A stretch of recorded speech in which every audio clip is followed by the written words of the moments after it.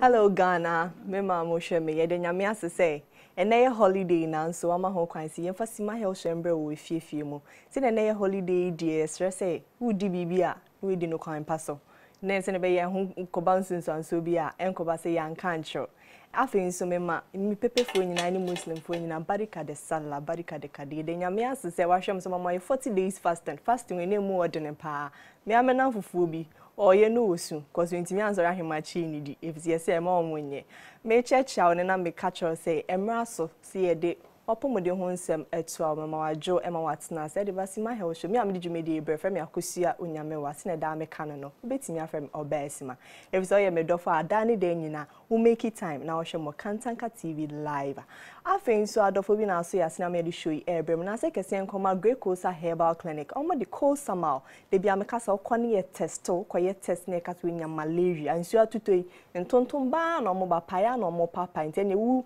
ye wo mpotem kama na wape Kosa mal e de achoke kona okone kasa nya malaria no anse wakofa Kosa mal malaria nso de mojawe na nam na ne wo de hunu kwa tonic e de achoke ase na ma moja no akoso na di efusa na wetimi akonyuma so akopesika e de abefi na say kese nso nkoma Valeria Herbal and Skin Hospital omno mo hwe ye honam so na honam ne koso so ti ne situto bre dubo nso no bi honam atos ye wiaba o na edum se bibi no ene Valeria for them product na enkosa ensio to wiabo ne etia ne etesi wenya stretch marks se pimples fa dan omo ye bom add no afom number koma josio na kofom products mi begu shop mu na ton kama na se kese nso enkoma binko designs no mapamatare kama e de amami afofi dey binko for medamasi ye pa binko for Ashima night market to do on my friend binko for 0543 951 389 udu on poma be fa kama no me do akobe bia wo bia so from a style bia wo pe bia fa send omo wo Instagram ye binko designs follow omo Facebook on so no say binko designs follow omo me hairstyle you say na ye holiday na say kese nkoma Josie's mobile salon enu ade o de hyehyes no o de hyehyes aye me style kama say me fa me tre madofo na me kan say Josie oti asemo friend no Air Force do Bema camp do Air Force but for Josie but for akona Josie so kama ne number is 0240 156 985 enne ye ba beka asthma ho asem ente hyewa ubo chinko chiben no ha na fro adofo ne ka say ye ba beka ente hyewa nkransha me sho kaka ne so kwa bomodi ase ni je na okogene nkoma wonko a na mum kai so be ye mubrohu bi obi a oni bi kuneni bi obi a oni maame anoni papa bi kai so be ye na adoye kakra if the Bible so mamu hoi eye bishura sen ogie enye so ma osofo nko ana obi a wonim ne nko ana oma kese anyankopon hwehira ne pa ya obi a wonim no na waye ne papa na wadane ho na wako nti kai na ma obi nsre engu account mu enne nso ye ba beka asthma ho asemi asthma ya de a etimi hankwala hampenye hamma hammema hammewa hankokra na etimi kwa kopem se etimi ku ana etimi gye nkwa efiri nsem wo bi kwan be na wafa so a wo treat no wonam kwan pa no so anase bebi a wonam ne enye show yi so no ye ba be church oni nyinem no wehu bebi a befa asma ye tu ase ana ye ntu ase oba Sima mete ha midinse miseni nya ba betata doctor ono na oba be church ensem nyinemu doctor woni ye ba be show yi ne de okwa ahye wasan ba biem ye friend Dr. Wiafe Akenten ono na oda Natural Way Herbal Clinic anno doctor emo akwa ba biem okoye ho akoye fe pa mesinsin ayo ye de nyame ase ansa ne beto as me ma Sima mienu bi fa ka ho asem kaka twen yo median ne Dr. Wiafe Akenten am wo Natural Way Herbal Clinic ye wo Santa Maria ye Benja Love Hotel na ye dweso de kidney ye be ka se sabo no the whole West Africa anywhere ase afa na ba bia se sei a ha na ya age abaso body a ye de hwe ka be so trophy the last number one for trophy number and then so for trophy number enti essay if o Congo so o hin o America o UK ba bia dodo na eba Ghana ha na behwe ti won we don akoyare sabia kese o Ghana ha na oda dialysis no odwane eba me yehwe mo hoto mo kra e de nyame ase na doctor o ko school en ye ko ligon kakra ekosuesua bi ba yan de ya Greek man ko medicine na so oba de dodum wa na ode achew no ye de nyame ase ne ode achew business administration so e wo CAF University ayo nti eguso na ade ayo at hospital e de nyame asenya oba de achewu de ne so de be chain free me ne ma dofo se na me nda da ye kasa asthma ye are ben e na ka wo hefa yo asthma ye brofo asthma ye kan ni twi sente shewa ana tetefo ne kan tin ni nyina nso e yade ba kope na asthma ye yade a ebo efiri ahrawa mu esan se ahrawa no ntukura agimfnama no aho na emu amaman so adoso na oxygen a wotwe no entimi nko ema mogya ne nso mfa free akoma no ema nipadua ne nya so mfa so to da bia na amantokuru no a enframa ne famu no a block ana si esan se ekwan na pese enyako no isuama no enu nti enu mpo no ye omu enjichemu ahoro ene se na ye obia enti se na ye obia no kwan na se na okase fa so ye obia no is it say it depend with age and say na omu duro tie because mo so omu duro omu de ne ba anu wode ne pa sen omu susua an enipadua no omu ye duru na srade dore wo no na omu ntokuru etwom ebi ni wuntim srade na sisi mu ama obi hu se o wa wasemensasen ananse achime ananse so nye police mo enti omu ye duru a wo ye kese na omu nso ye ketwa inside no wuntim esisi esan se srade bi amama bi nti basa ne owo asthma no obu se ye kan se bronchial droben a ye friends enframa fam ana airways no na mu nso edwum twom ye ketwa enti amama san begina mu dia ene na yasem ena eto da bia sa nipa no se bibi wo ho ana hompa eba anu odin na eno no ye nka ne kasie mu se nipa no so ana osa ye behwe se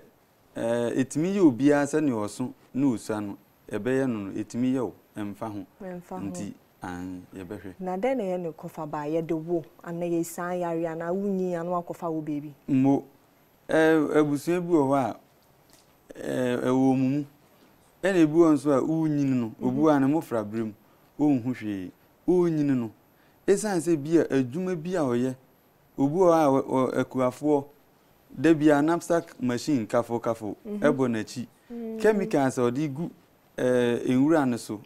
ahye no ana ne odigu nuaba ne so no otweko ni mu a etimi masa yare no etimi ba abra woni bi kra no woni bi ene bie mu nso se eno na ya hara wa mu yare ene bie mu nso obu o a amaman dos mu dada na wo san di nuane a ebema amaman ba ni mu mo ti se protein na enuane sochi ene american efie de bi oti obi eyi ase ena fo fi de kan bibiri ka ho mo na wa barka de sala mi nuanum nyina na origum we na beba guna carbonated drinks caffeinated drinks ne beba bi obeji egum na wasese bi nso dia kofie nu akọwe na nadwo no ne ma ne kura o ma hu o de besi oh yes wakobetri mo de asan wi aguso da asthma no beba eba ne double esa o mo tin chen kra na ebre ene nso na ebre wahu enti eba yenua ne die mu a te se wo asthma enam sochi aboa o we grass ensensan enne wo so ye beka se ruminant ansa na obawi ne nam no ho ema entwi anwani nyina mfim ye beka se odwan aponchi na ntwi wo asthma na ode ye nkwan kura esan se ne strade da udi ne kura nkwan na edwo no na eda wonsa ho enti ese utimi ehunu se ne mi di ade anwa bebrebe komi ekogu he obodi ne nso sabe enye sumuna so no watoto niema bi egum keke enti ko no me hu so obi afa anwa anum ana wari aponchinam ana na ntwinam ador srade na sabe ubekwaja na srade nko ana ababegum bisase fa he o liver o lungs o kidney o yefunu walls of the stomach ni nyina abagine she ena ebema asthma nso a west enti to say dairy product because yogurt abusuano milk ni ade yes o asthma twon ho free ho so ati ase o kidney failure nso a sanso na ba twon ho free Wucheti. Yes, and pampa. And pampa. And the better say good living. Yes. Say, oh, baka wa o no. Or no any pizza, no, just so they also do sucras in the and no suhiani. Now, so in Niani, a bonipa home buying, a many pound, and I'm a friend in Crassi for Niani. In Niani, papa and ka who asked my crowd biddy, Tessa canchi, Uburia papranza, a reasu. In Chachawa. Sabusiano, Niani, Bibrino, I abon bay, and can near the emo. I know, a papranza. Mo A honey ever do her. Now, also be honoma, only a wasman, but on Nam Houdin, but what meet see the day. Once a wobble bosonoma, what meet see the debi, not at once a bar. And also be honomusa, severe pain. Mo, it's me trigger no man. They no, Akuma bo. Gidigidia, a young from Adodo, to say Utumrika, Emrika too, Ubi asthma, at our own Hokakran, Utumrika bibria, and from an ohumeno. Drobena, a deco, a harawen, intimi and chin, do here, according to speed. Ah, con, say, can't Quebecas a horsepower. Intimin chin, into boom say, Ama, Nemframano, Eswasine, na who are dear to Ricano, and I send Yakumane bono. Eno nso entimi nyene saa enti ense eye equilibrium ense eye pe na we dia odima we no eni moja efi akoma no so okoje mframa pa fi ahrawa no etimi aye adwuma bom na nso so mframa na anso akoma no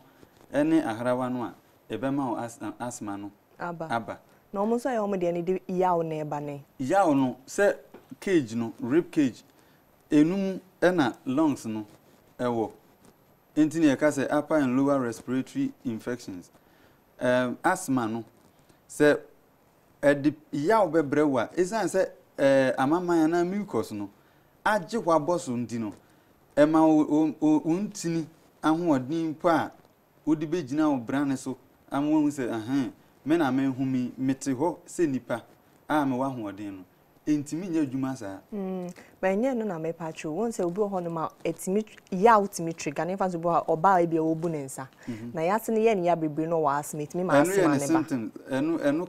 eba na ya no ba eno nso chewo so a asthma ne chewo so a e de ya no beja wo so I say obi a owo diabetes na odwunso ntentem ana na ma ebia ne bema sabi na ho odin akofom bema na ho odin no nso ya sexual dysfunction na no nam ne ba bio anti wanya diabetes na odun so pancreas ni ntimi produce insulin papa na insulin na be produce ntimi e ma ho odin e ma nipadua ni mu ubon se na atrigger sa ade no enti e no e ne side attraction okay ade bia no e de ode beka ho keke so ati ase nti ya ono e symptoms eno eba edine ba ebedua oni padua mu okay and obi so ho no ma won say ha ohome nsa asma for na yo ohome ensi so normal human being be make sometimes ohome ensi so but menya asthmatic patient it was the difference so say that immune say droben mu sisi na home no emframa na nkasa a wo twiko mu no oxygen no entimi nko ewo mbera no a oni padua no be kire o say mepemo nanso nipadua na opemo no etese komodo na odi osu unidi ebe koso ade wa ko se obetwahwe by no nya asthma no nkire se asthma enso ebetimi asthma no because the droben mu asisinti efo so se benya mframa ne nipadua no aho odin se nanso unya nti no ubon se de sa na ewu kire bebro okay doc tetimre ni mu no you said the ota kotitimre ni mu we are young but ota kotitimre mu enenne time be na asthma e wo hopa yo asthma nyangopon bo wiase yare bie ni ho aye new nanso oni oya somre no onya pomudine edi nchineche so ati ase nyarwa horo bebre ayati bebre okura ni din kura yenyantu ni din nanso so na wo hodada so ati ase yesu achidifo no kura no ayam keke kumbi eku esan se nigidie ene se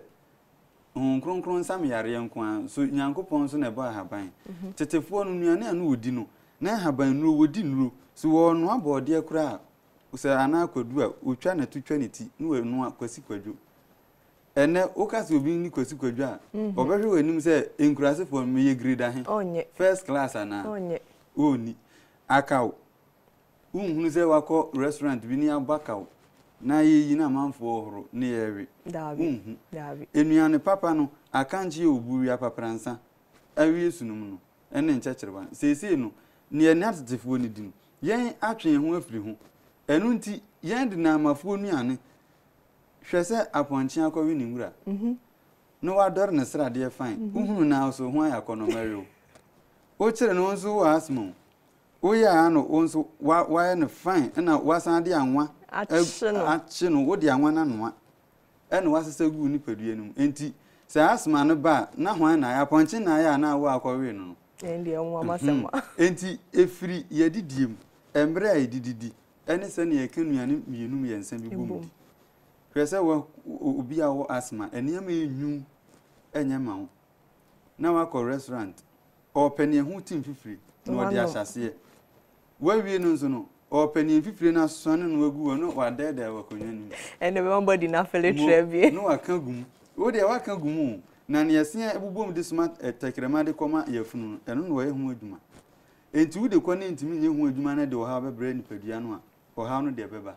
ayo enti tetinuan no yensan kodi na wo ho dada yare no nanso ni ani abetutu ni din tetefo no frɛ no tenten sese asthma ene ntehye odafa ohwemu fi Sima Health Show na ne de ekono safi na do TV na to ayeka ntehye wa ho asembo ni beka se asthma ana se na doctor beka tenten ye developing ye ku yenim no ye hu se yare wa bebre na e kan eye bibi memu hanum se nti ye kwa akofa ne ye ne de abane de bone no so kan se ye ka se ye kofa ne be boa yen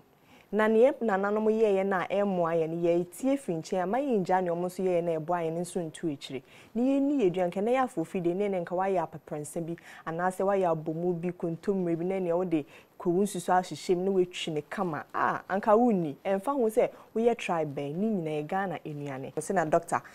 ka no ne wonom no wodo tekrama faso a ede nanso kodu ni pedua ni ma na afa ni pedua no esu doctor se na aka na fofide bubu enuane bi su anka wasanke bitimi di ebe boayin yo ye hwe de ko asthma famu a asthma no ye oni ne de ewo esoro adantem ene nia ne de eni soro bibre na enuane bi ye ka se protein ewo mbibre no na ya fofide mema menuanom barka de salai barka de kade na obi besiripe o chese nsuo kura onum bi wode na furu ato wa maduane na efiri benkum nifa na efiri yakubu fie ba haji akande fie ba ni nyina obeji abum no wasi pari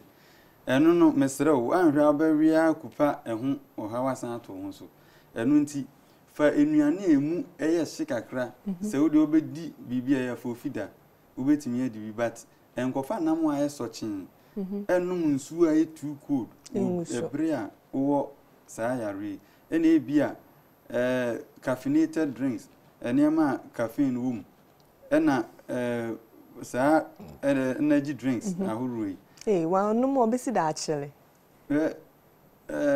ya didi echi yare we ya bi wo mo anu be didi ye ni na we ko ha ubetumi ayare na nko akoda dem the next day enu nti dinuane a eye ubetumi edi ubayire oboard ye na okontomre na se agushi frobi ubetumi edi brobe mpu de sese kura ho akwatwe emu no ubetumi edi nanso wo asthma eni din se wo fru pampe especially in the night enya sa ho etimi banadwo ema ho me no enso so obi na won chen ana corticosteroid eni ho na ebe kan se inhaler eni ho a ho be chiw enu nti enuane a obedi hwese enyenyu too much ena nwansu nim too much ena enye protein bebre se nam fun no waje no de esi nanim no ware obo na body obo na mampesi enya ne body ebetimi ha enti enuane ye African food ya yenya edi yenkoso ni eni ayo yenkoso ni eni na mbisa say sisi anu statistically no asthma no ekosro ana eba form say pharmaceutical companies there Woye wonru egu wo say amfa nkiu a de be prevent anase ye de be manage enti eno nso guru no na kire say yare no nso kire say ko nanim ti eno de ke marketing sector wo and ewu obi oni bi waye de abegu edwane enso so ko nanim ti no nso demand is high enti ono nso be produce high enti those papa over 100,000 people kire say Ghana ha kura no emofra wonye bi no mo ebre pa imposing empani esan se abofra no amama ye woni munyi nru nyina na betimi di ama no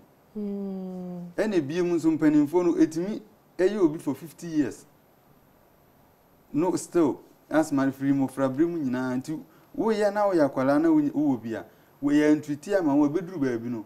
na dane chronic aka wo ebiem se eba no wanhwe ni yi na oye se o we de eba mra no nye da bia na esia da ebesi ano be de otu ka mu awaso ekona wo chele no ebetimi eku atum enobu onso a ensuo no obenum a we di aponchin enu odwanam enkwan awie srade na dan opani ye nyu no de aguso ono mo so onto ne bo na atram no wa bobi agum wo be kona fe hu mete edin na obe ya ode be prevent ye beka ho asem ebedu enu ntini ye hwe ye didi mu yi adidi mu ena ne ohumpe se ebi a pollen allergy dua bi flowers ebo a high scented product nyema ano ye hye ebi a okosa dua no ho a ema ne ba ana mfuturu opra na eba se wohunu se no ya tia me se me nkopra nanso se me pa de chichiri ana perfume no odin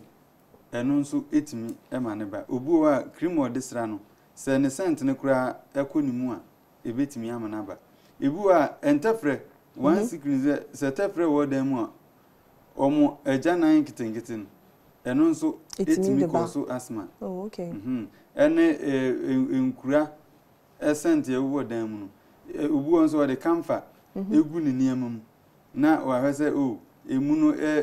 ebe huam okofa ya o sha na aba enti ne ho mpe no enko ho eno ne one method ena ohun se was so a ebi a wo inhaler se emenwa na ekoya asem obetimi afasa inhaler de bia na da ho na ye behwe ne ayaresem yi odi na ayaresem yi no no me de next question to aso e ya de yetimi tu ase ache so bi wa utimi tu ase kra won se me kan de bia se ade a obibini wo na duro no obroni eninti no o si ewiase nyina na duro ni ho ti se kidney ya nyame adawroma ofa so sei ebi enipa no potassium ne magnesium ne phosphorus na ne chloride ne sodium ewo soro ede na obe enuane a saa ne mani nim obi nso de dantem obi nso de esoro dodo anase wo fom ese o balance enema na ensu abegina no wa bɔ modin ahwe kwan abefa so atwe ama nipa no ne home atimi abaka ma se ne oda ensu ni mfuru no na onhunhu saa nso na asthma no eno kra de easy droben mframa droben always no emu na asisi na asan ho ekwan be na obefa so a obetwe saa maman no ama emu ada forever na forever I just want to go back to lifestyle na enye ni bi say ye hwe no ho to mpo a say ne obi adi perfume gu ne ho no onso de bi gu ho say ne obi anom ne ope no utime no ye say utwa wanum spiridi eto da bi a awreho kum sunsun twam wahu se mo to bi obi a ope bi e no aboba ako once in a while once in a blue moon na odi akekere ne wure enu nti no yesa yare asa ana me be kire wade ye wusa ho yare asa Doctor Abobone nche send your kind so once a while en confirm ko yitim da say doctor see o abobo so ntie once a while sisa for feeding en yo hu di bia moderation mesre mo moderation doctor so pepe no say za reho kum sunsun obu onso a doctor kire say eni eduanu we ni we enuane e wo Ghana nso eno oso na ya kire say eni we nko an Ubeden no nso wani age. Enti nema bi ho a ye fa kakra efiri ha na wafa kakra afofida na owura ankoho. Na emane nkobro so. Na ye behwe kwan ye befa so. Aye. Na ansa ne behwe kwan ye befa so no birthday wishes bi ha ma memfa enu ntwe mu. Eye na owusu safo a ene your birthday. Sima health show me ni me crew me ni me director Shasha. O se o ma happy birthday bia no do ye pa. E na afin so Akwesi Junior ye bo mra ne se ogidi. Ye ma happy birthday. Ya me enko so insure mo pa doc. Ye de to aso ye nto aso. Mo. Se ye hwe tin entishi ana asthma no a duro ben no a ye bronchial no ana se airways no emu asi ama to da bia ebi de west ebi nso de wadantem na eba saa se ofa kwan a obefa so ayi saa ne ma no afie yenhwe enema be nan a ye beka bom na uni bi kura obefa se ne onkonya bi ana wo soro ana wo fom a ubetimi ede asia no obefa nunum no ne fresh leaf no eno no obebbo so se ne o yam no na wa pe cinnamon 1 teaspoonful atreketo no baako na wa fa ensuo sachet water 500 ml mo na wa hiti no na fe odi afra odi fra bomodne se we nya ginger powder ginger no blend na fa nsuo akra fra se ne odi nsuo na odi be na bi odi frame a mo wasone so kaka wasone na odi afra ne ye ma kire wi eye nunum enwura fresh no ene cinnamon powder no ena ensuo no a odi afra eye ginger no so e kan pewo obenya wo anka cook tuano enchemu miensa oh okay uche ne man wache miensa na odi afra ne mekan nyina odi fra pepepe na se nunum no enwura no ebeye ani resra dodo entu betimi ayam no fe ko achimu ensuo no edi afra se ne ebe neat odi afra wi no befa atere kese no miensa nopa awia ena nwumre asa abra we didi wi ana ansa obedi we didi o ni di o ye normal bronchials no se nya ho ne didi fa entu o fa nko a say na adwuma but empty stomach there body no be picking fast oh okay make sure say nsuo na warm nsuo na ode cinnamon powder nunum any ginger any wo no efra no make sure say eyeshi enti anytime a obefa no ma enye shikakra na wafa enti we ni ye omo de ne hyeda any sure na se be mild no enti omo de ne ba gidigidi pa ba gidigidi a mewo ade a me de ankatwade fra keke me utwa ankatwade ni ti oposa ankatwade no watwa ni ti se ne watwa kututin to ni ti ne twetwene se me ye free screen gram mom e de ba ne ahwe ni free na ade no ya ne dua aba ya aba ande ehono se ye kire bia ne ye didi kakra dua na ba nti ye yam enuyam ye nsape aba ye yam anti ye te se paste ana se cream no ye tene ye de atare nkatwade na pampam no de ahyawa no amene emu nsuo ni nyina ade a wonfa ye nuane a ya toto ne ye mekire ne first yinzo no enuane a ya toto te se menken body e bayre mo too dry okay emau enti omfa ye nyadema wa obeda odape wa home no unse flu e was super e was super bebre obu okra obeba nani han enso ye de ma na ano wada nani betena no anu enti nunu mpo no obu oba unhu se ne ontan aduro ni man ene mintimi nkofa yam keke duro mfa nkan ho adekitikiti bi enti oba ya me de ma na me se ofa 20 cd na ade beto ase a masa o yare ekọ na che se enu anu no etu ase anu enu anu no enya fe na kope 10 million bra na asma no kope we se enu na mudi peske yo o da bi ye mfa ya obi yare ya no ho kire no eso mpeska enye sika bi anso na edi one say nyame I say me say me ho menye consultation fee clinic as you o ba be humi a say na me bom pa e kire Nyankopon a onyi misika nso answer me prayers no saa nso na nipa wonu nipa ba be hunu wanimu a wo ye special aben obia ye nipa enti nyo ho se wo na aye chenchere nti obi be hunu wanimu abisa wasem ga wo metue sika huhu bi ma consultation fee no why you fold man ehia ye the computerized bibia I di computer so nti ye lab kra obi bia ye you know ye the two computers so but me gidie ni saa wenim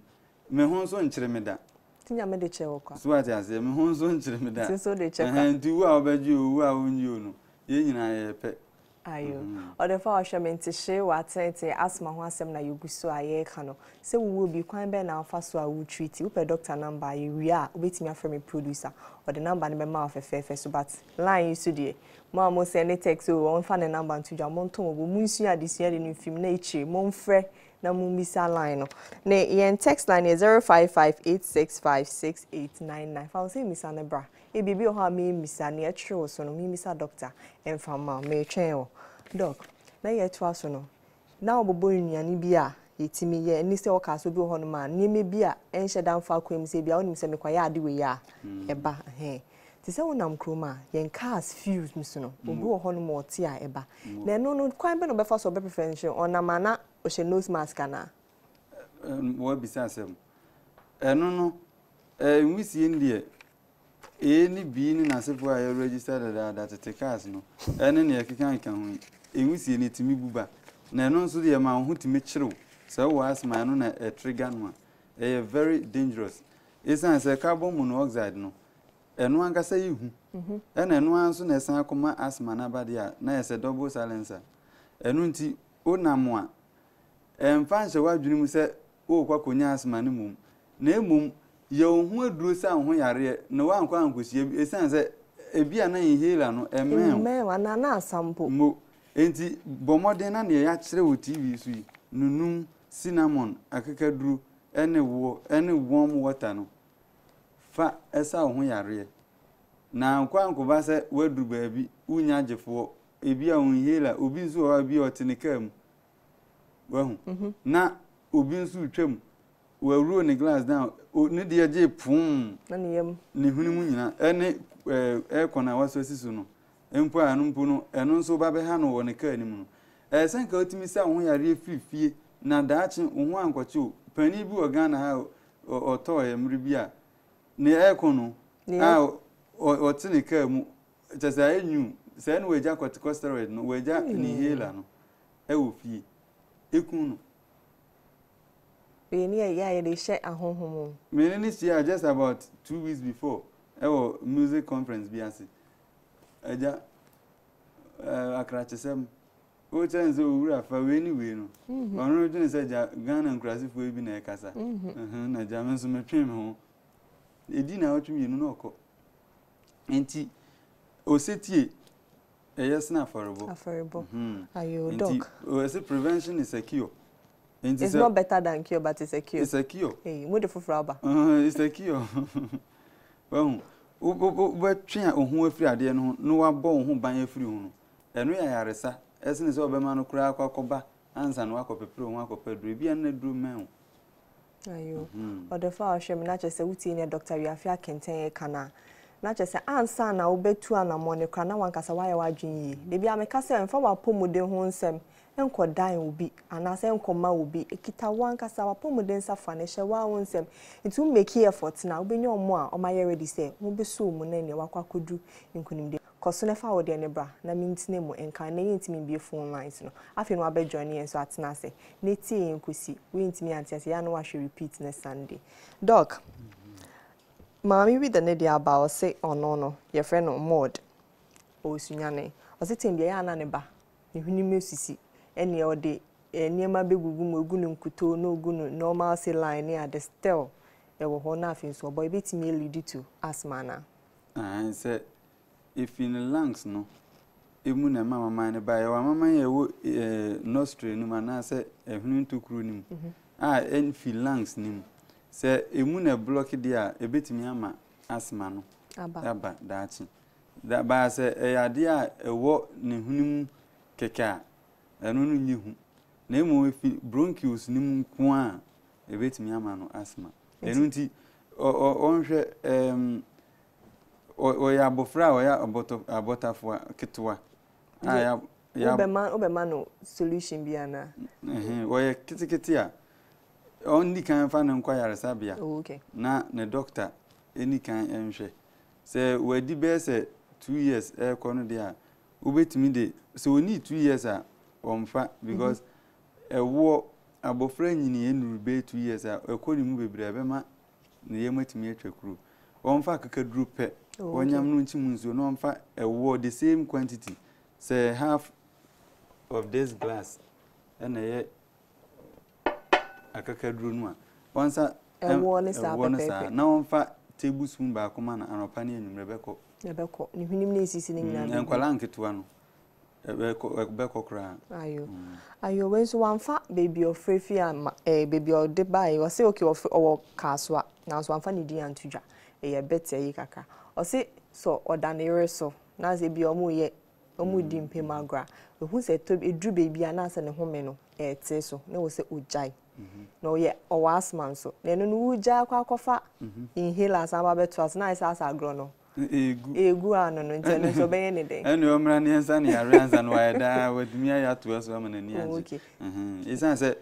especially se wo BP na wo san wo asthma kan ho na sa ampamu agro ikoyo de bebre no anhwe ye te se na ewu 2 America 1000 miles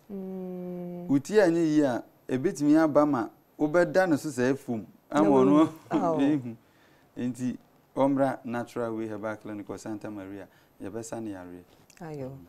okay ni bi nso de ne de aba o se owo dantuman mi so okuafo yo mo we cheche bi o se e friend pa bubu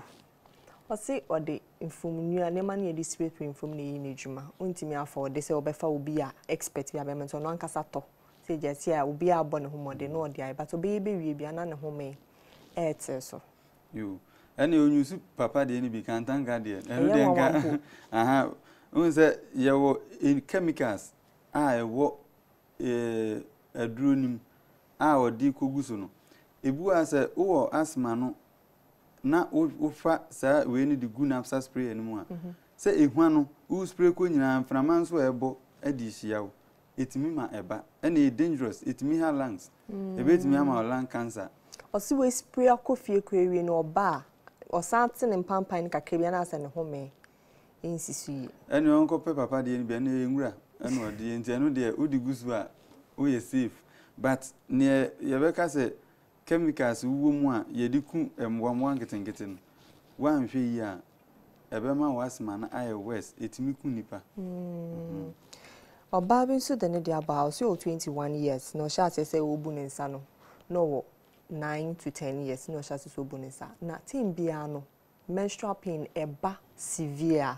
untimi ema ne ma ne ho meni nsi so ama ye de ne call hospital diagnosis ne so asthma but ono nso hu ne say we induced asthma asthma na bibi so ena de aba en nso hu ne say menstrual pain why no be bia sintimi ntune no no de betena ne nkwa ne nyina na onye ne den omra natural way ye be kan say dysmenorrhea no hu say oba nkosua ensensen wo yam ewiem sani watu ba akọ wi mu esensen etare bibi ene wai ebre na gun na ate what you say enti sa process ni mu no hormones bi ti say estrogen say prolactin o too high it mean masa pain neba enti there must be a hormonal balance estrogen and prolactin ebe na adwuma pepepe na fe wonti pain bia eno oba ebe hwe ayo hana nso fritamale on de ne se misa ne ye mienu o se na ne ho mfa no ne ma ne duru eduro no de atudwa ba me pese mebo ni de obi ejuma ye man ne sense ye man me yare no de koye no eno ne ko nanso ahya asese ma no lungs problems ohome a insisu ohome nso unjai eduro no no ma no nko back to the hospital na afin so say o yusu detol na ye ne man ne detol council nso di dware wie bia ontime ehome yi ene onya ese ne no nko ane ade a obetimi aboa no alternative way o ena ebia aduru bia obefa na ebe ma side effect ebe worse than yare na okosa no to hufo enru bebre ewo market ofa BP nroi ebu ofa wuti anye ya na ube maje fun so odi because of BP no enru no bu ofa na amanajo ukobisa doctor no eja papa doctor me be man me fa aduri eju esa enso ono na o doctor no kurosurosi wo fa sa aduri bi onim sa adwo wanya problem ho pie ena ebu onso ofa ti say diabetes no ebetimi ama ebeduru ba bi no be man nso bejo na fe wuti anyi ya ofa kwachiri ya na ma kidney afeli ene mebu an side effect ihu esene yare na ade ko common BP no and bi wo honom so kra on this way obi product bi wo honom ya ka chen so on use no once we use no ebo na ne obey increase no se opese yare ni dwane be kakre bi in moderation no be ye ne kakre ofa broso ebi a enuru no ya kire se koto amlodipine ebi a 5 mg na eno na be boa se na be no wakoto 10 obu onso no wakope 500 opese ade ni dwane wan hwe yi dwane mu no ebe dwane de okra nso adwane de dwane ti yanhwe hu yi overdose ewo ne ma bi hu no ehu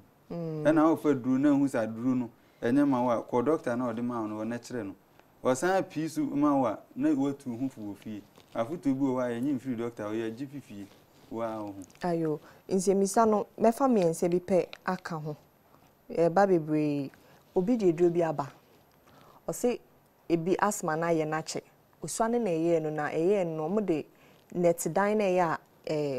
enteti omusi wo dan ho minimum din ba sente omo ebe omususi wo dan ho enye enteti ade ni mo de no fra kube nsuo e ma ne no me ne nkwala bem ne koye nanso onyiye na esan baaye no eno okotena kimina ne tipem ka no ene san baaye waye bia enko eye ne nkwala bem ye ma no wano ma enko edididi ma na danfo bi twe ne duro bi eno sha se so fe duro no o sha so fe duro ne ma ne put on weight kama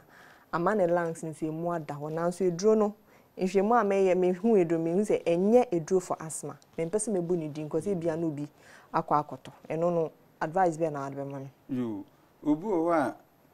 na yaresa enye eduro a edisa yare nde bi obi ba ho ode besa ni obi be fa be na yi no obi nso fa ese no obi ba me ho appetition pe eno ode kan na no etimi sa na yare no appetition pe enso appetition de be ka se o ese nipa enye me nka se ko no mu mesere o enya me a obi die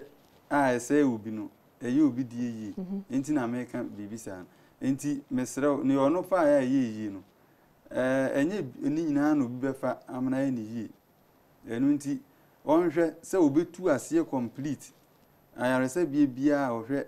ema yare no se beko no onhwe na onko na yensa ni yare obanso a mehwama no natural way pepepe ma me fa last week kan obi nu eduane oso nu eduane ne mpampa ne konimu a na trigger ne asthma ena obi nso osoa ne memu odro ye mesin ni osoa ne memu de no ana edwuma o ye didi oku fie bia na trigger ne asthma nti omu mienu mpacho yi oma no ma ka ne messages ne de emu adwuma nsene onkwa so ati ase se obu nkwa ansa no wabu wadwuma esanza wo ka akura sifie na da bia wani jika no ofuro no pefefe na wa okotena ka ni mu no ho nya den a wan hwe aka no na etwiwo nya na atwika no wan hwe na akoto wa atwene da achi enu nti bo ho ban se wo hwe na mesin ni wala tu wala sa dwuman e bia wu tu fom o so concrete wo hwe na wuntimi na bekun a pe ekwan afoforo su a wo nso di be di bia no na we hia ene ebrane hwe o yare na ohoto wa akwakoto odwuma no na oba na onu eduane wo fie nso ne pampa no se wo hwe na ehunahuna ho besa ho yare ansa no wato aso no nyane isan so we den ya obedidi okọ ho nso a na ehunahuna ho ena asma ne nso ba aduane kure na okọ ya semo ayo odefa o hweme ne nie ye mrekwa ne ke se agoye de na ade sim krasefo na ya fofi da wuji we ni ne ka o se ya na wadwen apomuden so doctor on ye be discuss asthma into she wa attention ye Dr. Wiafe Akenten ono no da natural way herbal clinic ano doc my final words na yen sorry ye ntwa ye ni nkyere tete kwan no tete akwantempon no ni nunuane na na nanom di ya wonya nkwana me na naba etwam wo ha enso ne ho denden de on fa BP aduru on fa diabetes aduru ne ho denden na enya na amafuo nuane bebrebe di enuane a udi ko mu ahu se aduane de madi manuma ya medenso me yefunu mu no se ne me yekutu ba no enye we nya obi ehunu a kese ya nso na yewu kwan so a mum ye ni nuane pa ne ye no nsupa dukuro mu nsu okọ afuo mu hu se okuani nsuo eda ekwan no a etwene da so na okontan bi esi enchen na etipurugum na nsuo eni a brown kakra hu se ono mu a ohun asisi hu so na so kwabra na pene blog demu a bare nsuo a solid some sisi asansu ye no mo za ye moai eno ani ye nom ye purify mu no we enya ne nipa edi ekire dodo no a enyina na timi ema nkwada enu nti ewa to a wise enough ayu pacho me producer and me director ya mo ma edukro mu si wa ha no si wa na me fa ma me guest no mo no odo fa show me da se no so waje bre no apɛ bre na watna se ahwe Sima health show ni akwakosi wie odo me so me do pa ye ne ka se tim bia me ka wie na ne me ka kosi na fa ne trasa na ne wo sori kwa ma nye medjuma ne wie na wate no fatu kotodwem fakobo obra ne fitu obi nsofo na dase ne ye ba na ne wo wakam se oda ne ye senti ne ye be ye de ne wo kakai amanfo me amini djumedi e brefre me akosio nyamewa because betimi afre mo ba Sima adofo bi na so yas na me di show ebrel na se kese enkoma great cool south herbal clinic come the cool summer ene hu no kwa ebe so yas na fi Valeria Herbal and Skin Hospital enso de omunu medi e betaichi cause na se kese enso enkoma binko design some no mo pamatare kama edema me afofi de yedu de mo mfra from 0543951389 omo Ashima night market whatever the occasion just call on Binko and after Josie Mobile Salon or Yemiti Kama Edema Josie wo Bema Camp Air Force and number is 0240-156-985 anything about beauty just call on Josie and then so that's ene you be saying